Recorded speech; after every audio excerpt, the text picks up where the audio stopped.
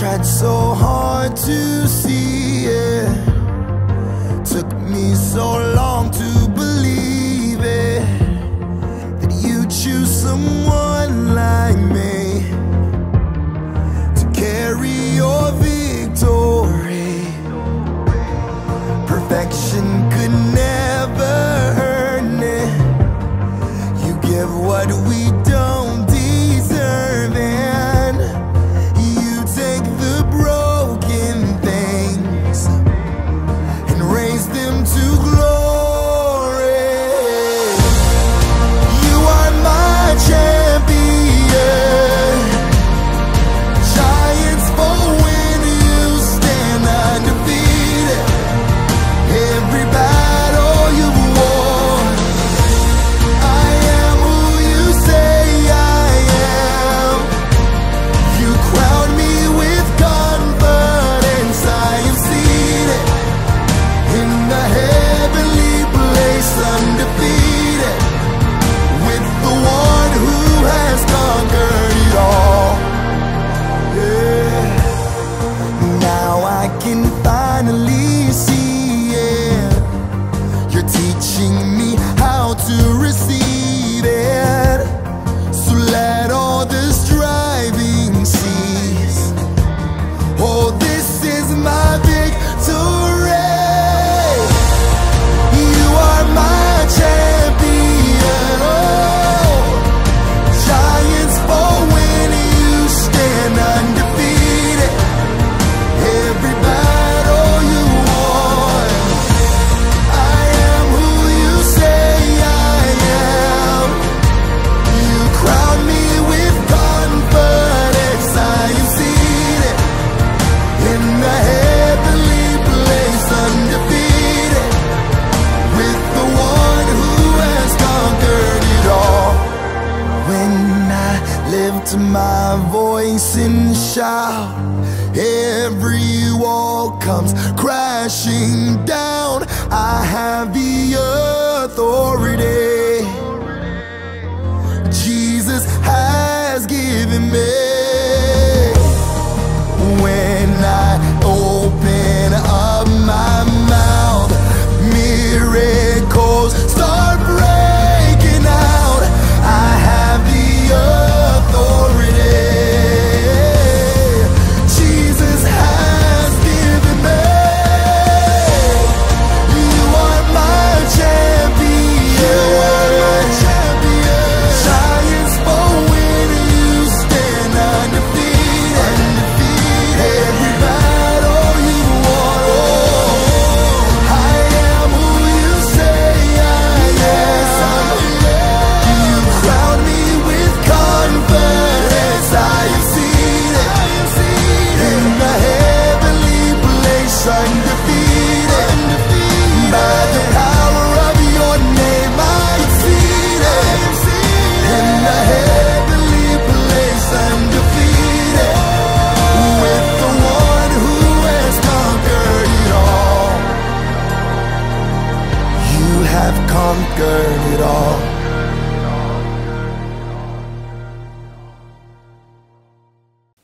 Greetings and God bless you. I trust that you're having a wonderful Christmas season as we prepare for the celebration of the birth of Jesus Christ, when God became flesh.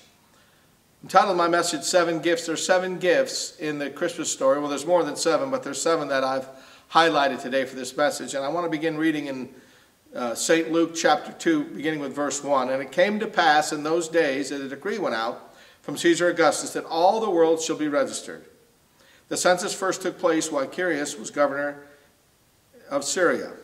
So all went to be registered, everyone to his own city. Joseph also went up from Galilee out of the city of Nazareth into Judea to the city of David, which was called Bethlehem, because he was of the house and lineage of David.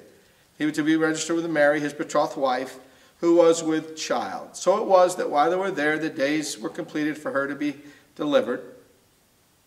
And she brought forth her firstborn son and wrapped him in swaddling clothes and laid him in a manger, because there was no room for them in the inn. Now there were there in the same country shepherds living out in the fields, keeping watch over their flocks by night. And behold, an angel of the Lord stood before them, and the glory of the Lord shone around them. and they were greatly afraid. And then the angel said to them, "Do not be afraid, for behold, I bring you good tidings of great joy, which will be to all people. For there is born to you this day in the city of David a Savior, who is Christ the Lord. And this will be the sign to you. You will find a babe wrapped in swaddling clothes, lying in a manger." Suddenly there was with an angel a multitude of heavenly hosts, praising God, saying, "Glory to God in the highest, and on earth peace and goodwill toward men." So it was, when the angels had gone away from them into heaven, that the shepherds said to one another, "Let us now go to Bethlehem, and see this thing that has come to pass, which the Lord has made known to us." And they came with haste, and found Mary and Joseph and the babe lying in a manger. Now when they had seen him, they made it widely known the saying which was told them concerning the child. And all those who heard it marveled at the things which were told of them by the shepherds. But Mary kept all these things and pondered them in her heart. Then the shepherds returned, glorifying and praising God for all the things that they had heard and seen, as it was told them. Wow, what a great story. So many things happening, so many emotions, so many decisions, so much prophecy being fulfilled. The story of Christ's birth in Luke. I want to look at that today and kind of unpack it and see some hidden Christmas gifts that are in there in the Christmas story.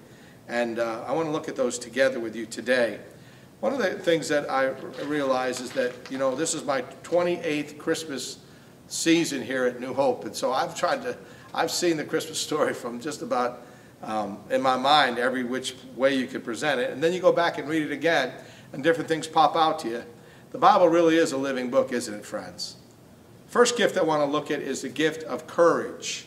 The gift that comes from the story of courage. Because in Luke, what I just read in verse 10, it said, chapter 2:10, it says, the angel begins by saying, it might say in your translation, "Fear not." And obviously says, "Do not be afraid, for I give you good tidings of great joy." Good news. This not to be afraid of. Certainly when you see something supernatural or something outside of your normal routine, you can be startled. But the angel, it conveys first, you do not have to be afraid of me. Have courage. Fear not. I want to talk to you about that gift of courage. What is it for? We have the gift as believers, as we embrace the babe who became a man and died on the cross and took our place for forgiveness of our sins. When we embrace him, not just as Savior, but as Lord, something happens in us. There's a courage for us that we can face the future. We don't have to be afraid of the future. Certainly the times we live today and what we read in the newspapers and see on the internet, there's a lot of reason for concern. And I get concerned. I get we want to be engaged without being entangled. But we don't have to live in fear. Matthew 6:25 says, "Therefore I say to you, do not worry about your life, what you will eat, what you will drink, nor about your body, what you will put on. Is not life more than food, and the body more than clothing?" The Bible, St. Matthew is saying to us that we don't have to live in fear. We don't have to live with anxiety, because we can trust that God will take care of us. I don't know what the future holds. I'm not a prophet or the son of a prophet, but I will tell you, no matter what happens, like the songwriter wrote, many things about tomorrow I don't seem to understand, but I know who holds tomorrow, and I know who holds my hand. That baby in the manger is my Savior and Lord, and he knows the future, and I'm in good hands because I hang on to his hands. Matthew, a few verses later, says, "For all these things the Gentiles seek," in chapter 6, "for your heavenly Father knows that what you need. Seek first the kingdom of God and his righteousness, and all these things shall be added unto you." So don't worry about tomorrow, for tomorrow will worry about its own things. Yes. Yep. We've got a lot. We go into this season now in our government, in our country, with COVID and different political things and uncertainties, and certainly the only thing we can be certain about is uncertainties. But we have inflation, record inflation, or certainly in recent years. How is it going to all play out? Well, because we serve a fear not Jesus. He says, put our trust in him. I trust him to take care of me, my family, my church, and beloved, to take care of you as a believer. We don't have to live in fear. We can stand out as people of faith and of courage. So we can have that gift. I think it's interesting that right there in the middle of the story, fear not. Fear not. It's repeated over and over in Scripture. We also can have courage not to just look around us now, but to look into eternity. We have the things of this world we don't have to be afraid of, and we have the things of eternity. We don't have to be afraid of eternity. Jesus, the Bible says in John 11, Jesus says, I am the resurrection and the life. He who believes in me, though he may die, he shall live. And whoever lives and believes in me shall never die. Hallelujah. So we don't have to fear life. We have the courage to face life, and we also have the courage to face death.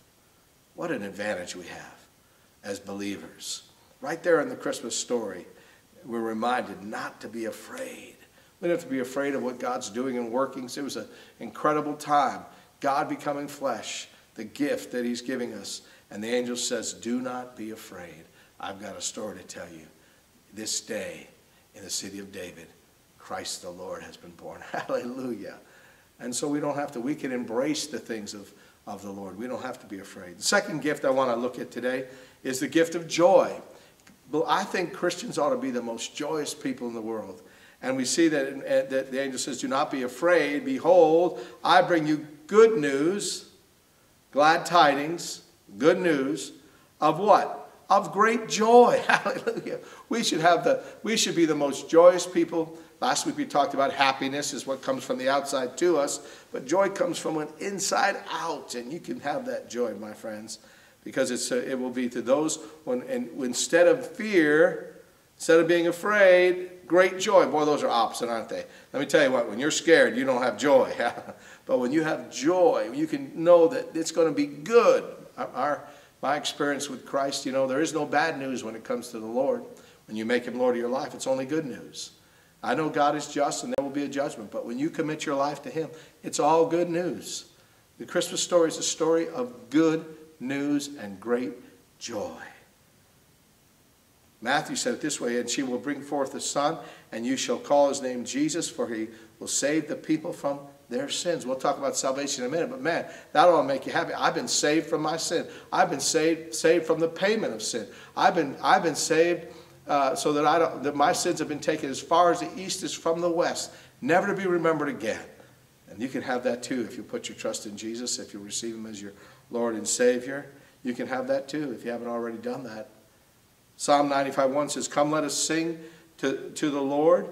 Let us shout joyfully to the rock of our salvation. Hallelujah. Praise the Lord. I'm so grateful that this baby, this babe in the manger, was the Lord and Savior who brought great joy into my life. Hallelujah. I don't have to be afraid, and I can live in joy. The third gift is that gift of salvation. That's the key. When we talk about the Lord of our salvation, we're talking about that baby in a manger who grew up to be a man, who died for my sin, who rose again. Praise God, I've been saved. I've been bought with a price. Romans 6:23 says, for the wages of sin is death, but the gift of God is eternal life through Jesus Christ our Lord. Now that's a verse that many people, just church folks, are familiar with. It's a gift. And it's right there in the crib. Then when that baby came as a gift of salvation, to be saved from our sins, to be redeemed. John chapter 1 says it this way, he was in the world, and the world was made through him, but the world did not know him. He came to his own, and his own did not receive him. But listen to this, but as many as received him, accepted him, received the Lord, received the Christ child, to them he gave the right to become children of God, to those who believe in his name, who are born not of blood, nor of the will of the flesh, nor the will of man, but of God. Hallelujah.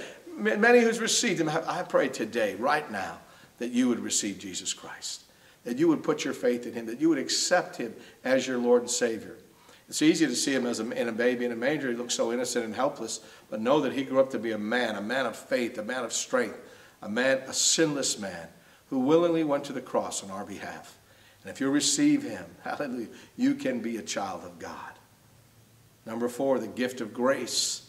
That's the gift to walk out our faith, isn't it? For by grace, Ephesians chapter 2 says, you've been saved through faith, and this is not your own doing. It is the gift of God, not a result of works. Hallelujah. It's an unmerited gift. There's your gift right there. When you accept Jesus and you're saved through faith, you get the gift. It's right there in the Christmas story. What are you going to do with the baby? Are you going to accept that this was God made flesh. Hallelujah. Praise God who could forgive sin. I thank God that I've accepted him as Lord and Savior. And I have that unmerited gift. That's what grace is. It's a gift. If grace means unmerited favor, and we have that gift, it is not of your own doing, Paul writes to the Ephesians. It is a gift of God, not a result of works. It's not about being good. Sometimes we hear about the Christmas spirit and we see a story and people start doing good, and that's okay. And in one sense, it reminds us that how we live is important. But without Jesus, it's worthless without Christ, except for that moment. It has no eternal value. But with the Lord, as we walk out our faith, hallelujah, we can say it has, what we do has nothing to do with us, our salvation, to get it. But how we live shows that we have it today. I hope that you have Jesus Christ. I hope as you read this story in Luke, you recognize that baby. That's the key to joy. That's the key to courage. Hallelujah. That's the key to salvation. He is salvation. He's the person of salvation. And with it, we receive the gift of grace through our faith in Jesus. Hallelujah. Jesus is the way, the truth, and the life. No man comes to the Father except he comes through him. So we have that gift of grace as we walk out our faith and our salvation in joy and courageously. We also have the gift of peace, and that's so important. Boy, peace and Christmas go together, don't they? That's what verse 14 says. It says that, I'm going to go back to it. I want to read it again. I know I read that in the beginning, but I just want to focus on that. Glory to God in the highest, and on earth peace and goodwill to men. That's a gift. Hallelujah. It's right there in the story. Peace. Boy, do we need peace in this troubled time, don't we? Boy, do we need to have peace, a peace deep in our spirit. Not as the world gives, the peace that the Lord gives. That's temporary. No, the peace I give to you, hallelujah. That's a peace that lasts. That's a lasting peace.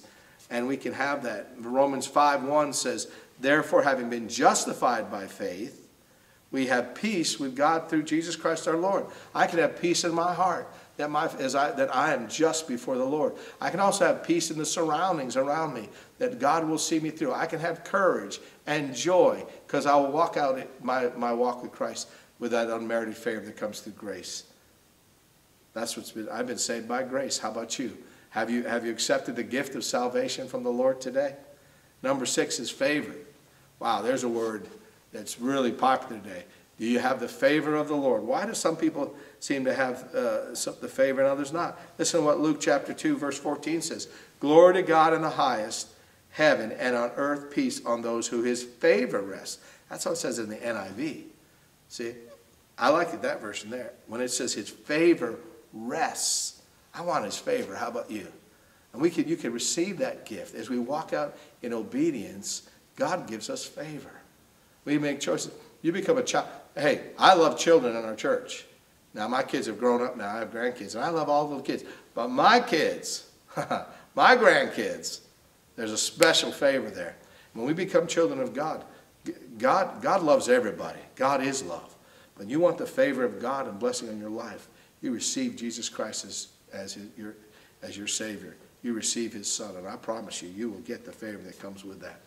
God loves his church, and Jesus loves his bride. You need to know that. There's an acknowledgement there. When you become part of the body of Christ, you can have that today. Doesn't mean all your problems will be gone. You'll never have a problem or ever have a setback, but you'll have the favor, the blessings of God on your life. And lastly, gift number 7 is the gift of gift giving. What? What do you mean? How's that a gift? We know that as we give back, as we give out, that we know, look what it says. It says what the shepherds did in that, what I read you that story in verse 17. Now, when they had seen him, they kept it to themselves. No, that's not what the Bible says. When they had seen him, they made widely known the sayings which were told them concerning the child. They went back and told people what they had seen. They shared the good news. That's what we're supposed to do as believers. We're supposed to share what we know, but also we need to share what we have. We share the glad tidings of good. We share the good news. That's what I'm doing now. As you watch this, or whether it's this Sunday or down the road, I hope I'm reminding you, this is good news. Jesus is good news. Committing your life to Christ is good news. I'm sharing these glad tidings. You can have peace. You can have joy. You can have unmerited favor. You can have the blessings of God. You can have these things. You can have God's grace. You can have the courage to live day to day It comes through Jesus Christ, acknowledging him, receiving him, and accepting him. You know, God is the greatest gift giver. He modeled it for us, didn't he? When in one of the most familiar verses in the Bible, for God so loved the world, he gave his only begotten Son, that whoever believes in him should not perish but have everlasting life. God loved us. He loved me. He loved you. That he gave Jesus. That's the Christmas story. It culminates on the resurrection, and before that, of course, the death and the resurrection of Christ. But the gift starts when God is made flesh. Emmanuel, God with us in the flesh. The greatest gift ever given. And so because we follow him, we need to be givers too. And it's a great gift. In fact, we know that what we've learned, the blessing of giving, is referenced in Acts when Jesus said, it is more blessed to give than receive.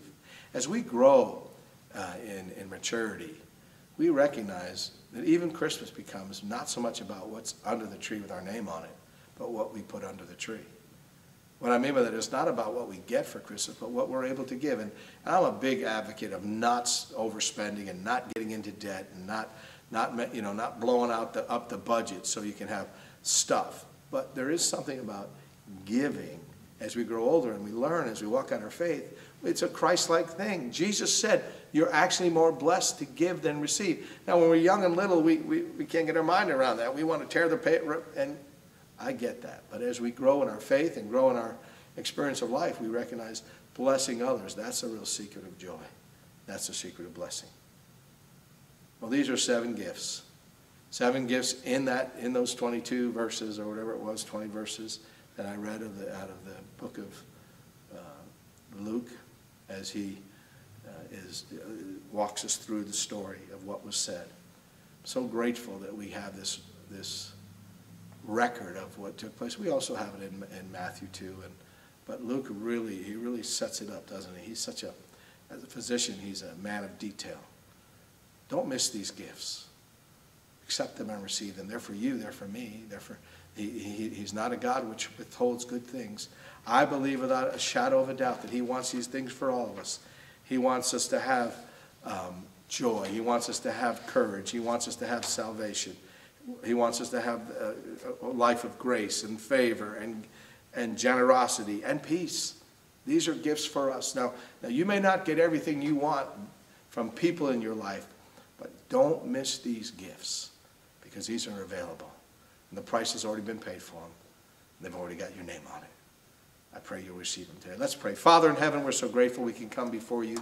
Thank you for your word, Lord. We openly want all that you have for us, Lord. So God, first of all, we commit and rededicate our life to you. We accept you as Lord and Savior. And we receive the promises in the Christmas story for us.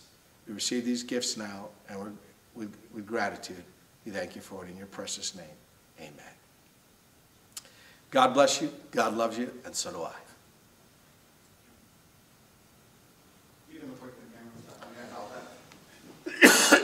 I had a thing in my throat halfway through, but I wrote it out.